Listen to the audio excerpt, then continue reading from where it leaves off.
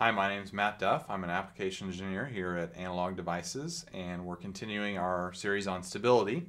And in this video, we're going to talk about how parasitic capacitance can affect your stability, especially when using a non-inverting configuration. So I've drawn an example circuit up here, and it's just a gain of 2 non-inverting configuration. I've used two 10 kilo ohm resistors. And I'm modeling some parasitic capacitance as 10 picofarads. So this would be a combination of both capacitance of the op amp itself. So say you were using a JFET or some op amp that had a little bit higher input capacitance, and also whatever capacitance that you have of your trace. So if you had a longer trace, of course, longer, fatter trace, of course, you'd have more parasitic capacitance. So what's happening here? Well, what we want to do is, just like we've talked about in all the videos, is we want to keep our loop gain, this A beta. So we want to make sure that our graph ends up so we don't have a 40 dB per decade slope when we cross the 0 dB line. So how do we figure out that? So what we end up having is we have a beta that's formed, so the feedback that's formed by these 3 components here. And this is a resistor divider with capacitance on it. And if you remember correctly, the output impedance, so to calculate the cutoff, so you're going to get a roll-off just like an RC filter, except that instead of being a gain of 1 here at DC, you're going to have whatever the gain of the resistor divider is. And if you remember from your circuits, the cutoff is formed by the parallel combination of these 2 resistors with this capacitance. And so for the values that I've picked here, it ends up being, I think, 3.2 megahertz, if I remember correctly. And so that is this pole. And so now if we transfer this beta and we lay it on top of or combine it with our transfer function from our op amp, we'll end up getting a loop gain, something like this, where we have the pole that's formed by our op amp that's up here, and we have the pole formed by our RC circuit here. Now there's a few things we can learn here. So one is that if I were to use a slower op amp, so say I had a op amp whose open loop gain plot came out down over here, then this parasitic capacitance wouldn't really matter that much, because it would end up that this pole would end up below our 0 dB line.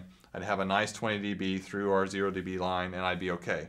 So that's kind of rule number 1, is that this parasitic capacitance is more of a problem with high-speed op amps than it is with lower-speed ones because of that effect. Another thing we can learn here is that if I were to use lower-value resistors, then this would be less of an issue. So if instead of using 10 kilo ohm resistors, I had used 1 kilo ohm resistors or even smaller resistors, then I would have pushed my pole out in frequency. Again, it would be below my 0 dB line, and again, I would be okay. So that's why generally when you read high-speed op amp data sheets, they always recommend, hey, why don't you use low-value resistors, don't use high-value resistors. And that's why you can often make a part stable that is unstable by lowering the resistor values.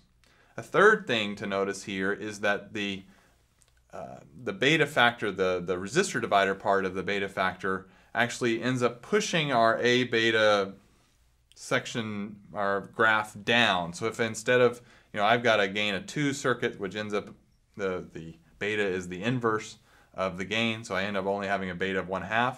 But let's say I did a gain of 100, so my beta was 1/100th.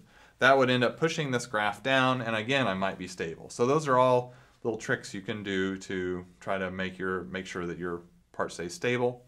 Another thing that folks often do is they'll put a capacitance across the resistor that's in the feedback, and what that does is you end up forming a circuit that looks like this for your beta term. And if you think about this kind of quickly, you have your resistor divider that sets your gain at your low frequencies. You have a capacitive divider that sets your gain at your high frequencies, and then there's some sort of transition region in between that depends on kind of the ratios you've got here. So let's say we have something like this. So similar to when we talked about driving capacitance loads in our last video, you can end up having a graph that looks something like this, where again you maintain your stability. So adding this extra capacitance in the feedback path is often a great trick to solve your parasitic capacitance problem. So this is why parasitic capacitance on the inverting terminal is a big deal, especially for non-inverting configurations. For inverting configurations, typically it's less of an issue.